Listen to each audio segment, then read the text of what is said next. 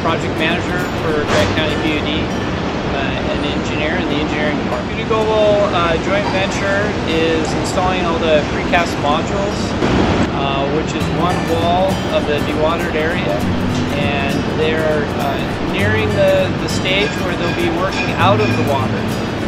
So they are getting close to getting a dewatered area where they can hopefully accelerate their progress and get this project done on time.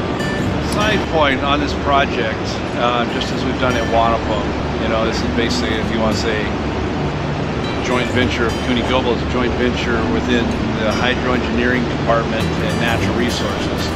A lot of times, these facilities or building is for fish passage, natural resources that we're responsible for, but we work with the engineering group to build them.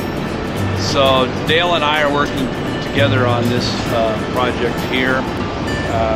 We're shooting for a completion date of April of 2014. The idea that water that's going through, even though using it for fish bypass, for the utility is also for power production, also for to go through the turbine. The enjoyable part of this project is you get to see something up here now. You're part of something that is going to be around for a long time. This is complete. This is a massive structure. It's a very large modification to the dam, and it's going to be here for a long time. So you get to see something concrete, literally, that's going to be here for a long time. Whether the rebar goes this way or that, that's his department. For me, it's whether the fish goes this way or that way. So that's what we look at.